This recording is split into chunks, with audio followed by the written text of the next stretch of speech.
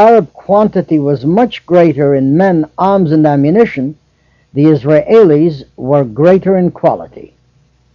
An example of this comes to the fore in some of the details of his service in Israel's War of Independence that Reuben E. Gross recalled for us. Reuben Gross is a lawyer from Staten Island, New York, who now resides in Jerusalem.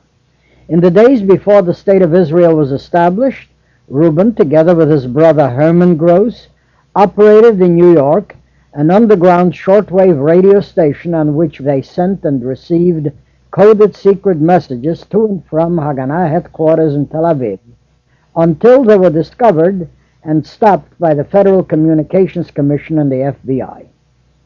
In the fall of 1948, when his hearings before the Federal Communications Commissioner were over, Reuben Gross joined the fledgling Israeli Air Force, and after an adventurous airplane journey, finally reached his unit in Jaffa.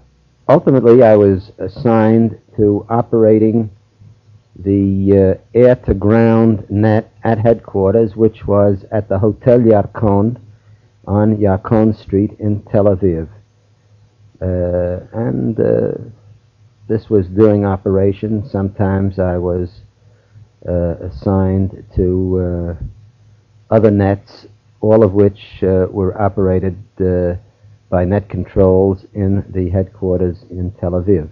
Then when the fighting stopped, and that war was a sort of start and stop war, start and stop, during the truces I was on a sort of detached services and went around to search out my friends with whom I had worked in the underground days. I found that all those who had been working in Keshet and communications in the underground had become part of the same unit in the ground forces.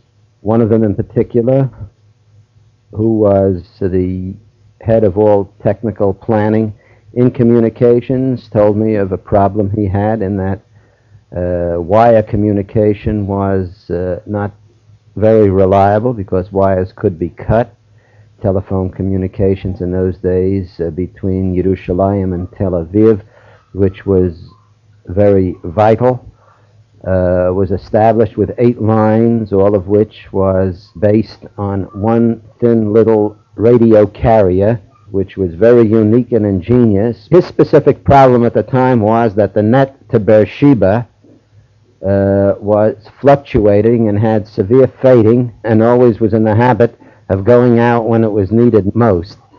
After having heard about his problem, I agreed to see what I could do, and thought that the answer would not be in the building of larger amplifiers, which would require amplifications beyond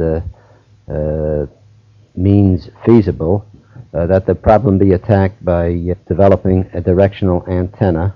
I built one for him which amplified the signal, or concentrated the signal, on an order of several hundred times its unconcentrated value, and this worked very well and enabled them to maintain reliable communications between headquarters, which were just outside of Tel Aviv, and the rear headquarters for the Southern Front, which were located in Beersheba.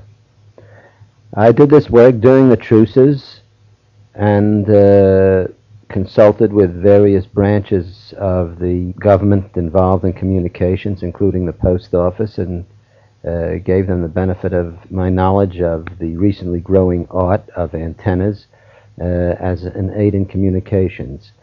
In January, when fighting resumed, I was assigned to set up a mobile station in the Negev so that independent communications could be had between headquarters and not have to rely on Army communications for that purpose. However, by the time I reached the post, the final truce had been signed, or the ceasefire, and I was called back. And after spending several weeks going up and down the newly acquired state of Israel, I went back home in March of 1949.